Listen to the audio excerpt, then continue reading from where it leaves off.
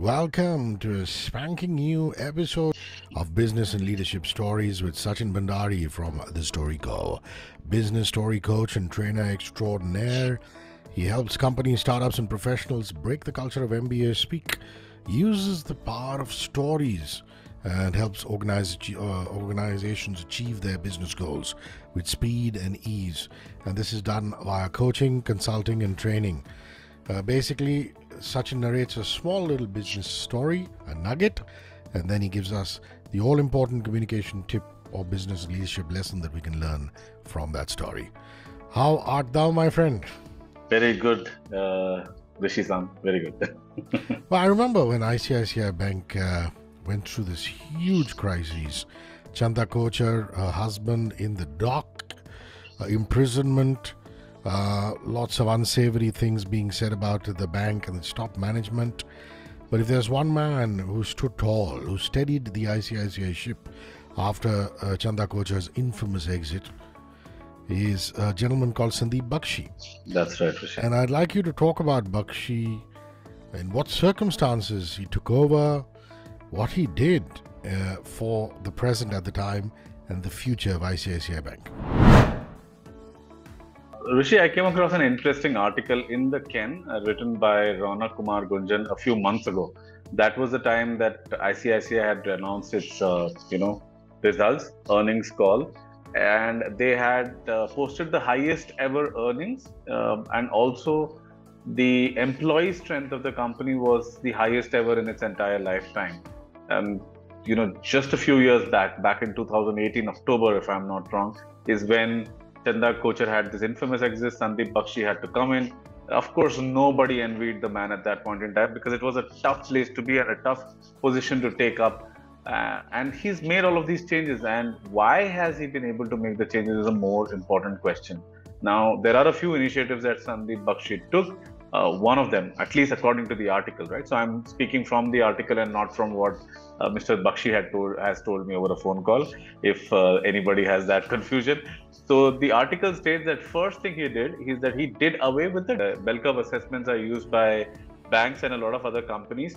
While they are supposed to be very good in terms of rating performances, etc., the negative part or the not so savory part of bell curve assessments is that you get slotted in employee groups. So even if you've done better than your previous year, you may still find yourself in the low performer group, and which is something that most employees wouldn't like, right? So to be honest, I want to put it out there on record. I'm not a big fan of the bell curve assessment. Okay, interesting. I mean, there are times when I've come away saying I've had a good year. I've been pretty elated with my own performance. And then I know you got to take one for the team sometimes, Sachin. And, you've got to fall a little bit for the team. But the extent to which I've fallen courtesy the bell curve, it just didn't do any justice to my contribution to the organization. But anyway, that's a side part. So I'm glad that he decided to do away with it. Yeah, he completely did away with it, and I'm happy to hear your story because then it tells me that it's real, right? I'm somebody who works in a 2-3 person organization, so we don't really need bell curve assessments out here. So he did away with the bell curve assessment. That was one. Number two, he tried to reinstate better work-life balance. So ICICI probably is the only top bank at this point in time where employees also have been reported to take 3-week leaves, like 3-week vacations. Where does that happen otherwise, right? And no firing. So though it's not a guideline, it's not a policy, it is now said that in ICICI, they don't let you go so easily. The worst that may happen is they will send you to a posting that may not be of your liking, of your choice. So all of these reasons is why Sandeep Bakhshi has been able to build a company where attrition is low, employee morale is high, and people are seeming to be working for the ICICI Bank and its mission. But there's another interesting thing, Hrishi, that the story threw up. And that was when the reporter, the journalist, Ronak, probably asked quite a few people about when did you realize that there was a change happening at ICICI? And almost everybody, Ronak states in his story, reported back or sort of thought back of the same incident. Now, ICICI's headquarters are in BKC, Bandra Kurla Complex in Mumbai. And there are two elevators or two types of elevators there. One for director and above level people, and other for the regular staffers. The first thing that Sandeep Bakhshi did after he took over as the CEO is that he started taking the regular elevator and not the director's elevator. And suddenly there was a flutter, and everybody was talking about the fact that, oh my God, the CEO is taking this particular elevator. He was having a chat with employees as he was going to his office. That sent a message to everyone that change is in the offing, the change is coming, or probably the change has already arrived. And this is a company which is focused on its people, and hence you don't need to abandon the ship. Maybe we still can salvage the situation and continue to do well for ourselves and the company. I'd like to chip in here saying this is a very colonial thought process from the times of the East India Company. They're basically covenanted officers. Covenanted officers are officers of so-called higher rank. And believe it or not, the colonials also used to have not just their own elevators for covenanted officers, but toilets, separate toilets for covenanted officers, and say, these are toilets for covenanted officers as opposed to the regular janta. And one of the first things that, we need to get rid of is that kind of a colonial mindset saying, you can't have different loos and different lifts for so-called top management. So well done on Bakhshi. Well done on that, Bakhshi. What are the pointers that you can put your finger on and say this is what we can learn?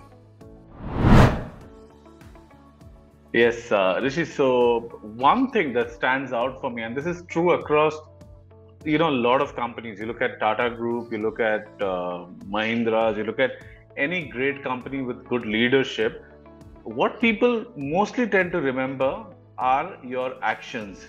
The way a leader spoke, the way a leader behaved with people. I mean, I remember working with Mr. Adi Godrej back in the day when I was in public relations, and he would actually carry his own suitcase to the 6th floor. He would then take the stairs back down, both ways. And he wouldn't let even, an entry-level PR executive like me hold his suitcase, because he would do that himself, and he would always speak with CEOs. I've seen him speaking with the Prime Minister, the CEO of a company, to somebody who's an office boy working, helping around the office. It's the same tone, the same respect. Now, those are the stories which get retold, right? So your actions are the most important stories you'll ever tell.